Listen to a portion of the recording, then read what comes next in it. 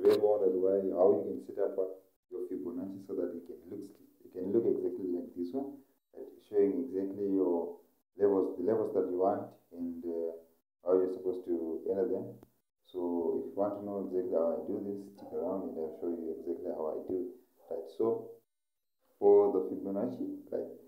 So Fibonacci is just generally object that we use on trading charts, MT5, trading view, all those platforms, right? So but the general idea is you have to customize them according to your levels, right? So for this one, I'm going to be using for the levels 70 and 79 for my my trade entry, right? So how do you set it up? You just firstly go on object, right? Click the Fibonacci, right? Draw a Fibonacci randomly, and then long press it, edit, right? And then when you press the edit bar, I want you to go to this level where it says what? Add levels, right over here, right? Levels. Then you click that, right? And you are going to insert these levels exactly as they are. So just take a screenshot of this and apply them on your splitter. Let me just show you exactly how you do that, how you use these levels exactly. Right. So take a screenshot, right? So after that, let me delete this. Right. So how do you use the Fibonacci? So the Fibonacci is quite a common tool, right? Especially if you are not familiar yet with drawing order blocks, right? So you can use the Fibonacci for as a beginner, right? So generally when you're using the Fibonacci, right, you're going to want to enter at a discount price, right? When the price is we've got a smaller stop loss and a larger take profit, right? So those levels that are on the Fibonacci that I added are going to help you in aiding this, right? So first thing that you have to look for when using the Fibonacci is a breaking market structure, right? So for this example right over here, I've got a breaking market structure over there. And so after that breaking market structure, you are looking to sell. Why? Because the market broke structure to the downside, right? So you just press the object bar, right? Press with Fibonacci, right? So how do you draw the Fibonacci, right? So you just drag it.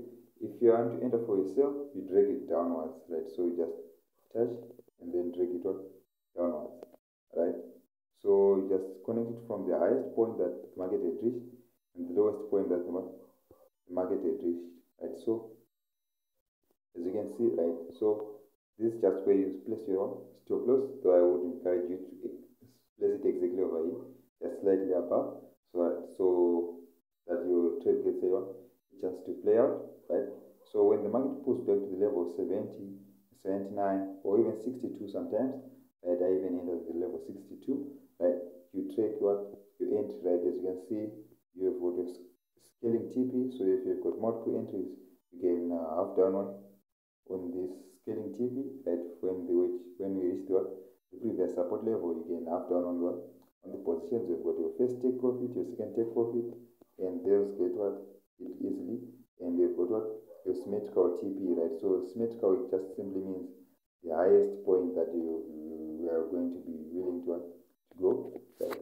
We've got another breaking market structure over here, right? As you can see, breaking market structure, too big, right? So let me just drag this, right? And over here, right?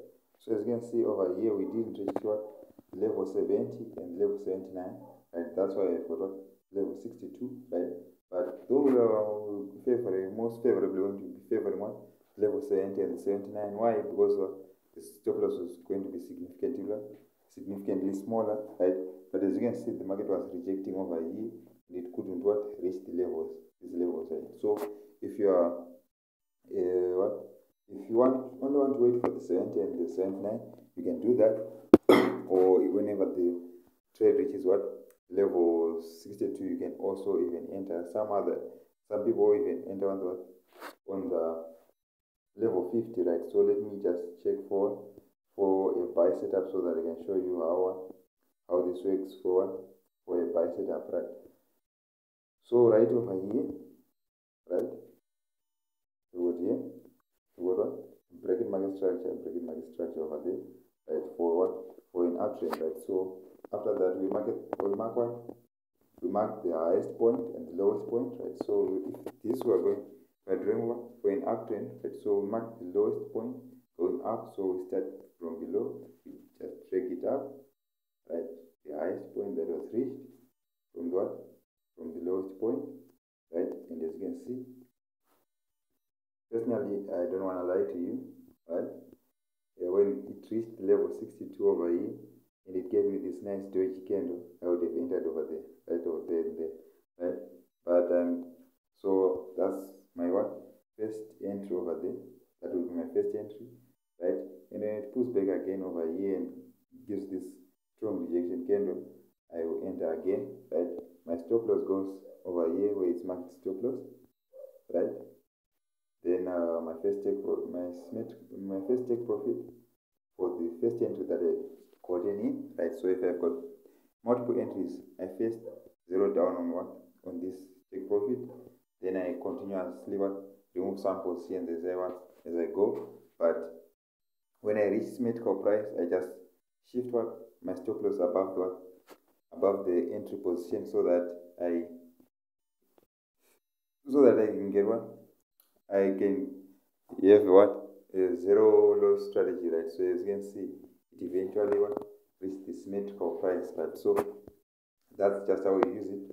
You can also even use it on the booming crash, right? So let me just check if there's an example. Let me remove this.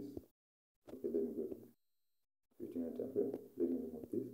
Right? You can also even use it on the booming crash, right? For example, over here, right? Let me use the pencil, right? Over here, I've got a break-in market structure to the downside, right? You enter over here, right? Fibonacci, you drag it over here, right? And you enter when it reaches the level 70, 79, right? And as you can see, we smashed all the take profit, right? We've got another one. Break-in market structure over there, right? Break-in market structure, pull back, right? So after that, we are also going to place our Fibonacci, right? So you can just place your Fibonacci, right? After you've marked out your take profit and your stop loss and your everything, right? You can delete it, right? It's just for showing you when to enter and when to exit, right? So this one reached the level 70, reversed quickly, right? And hit all your take profits up until the TP level, right? So that's just how you simply use this, right? So we've got another break-in market structure over here. We mark this, but though this quite large, right? We didn't even reach the scaling TP. We just reversed. We reached the 70. We reversed, but we didn't reach the first take profit. But if you had move your stop loss into profit, you would have won, right? So that's it. If you like content, like, subscribe and share the content. You also turn on notification bell. So that's it.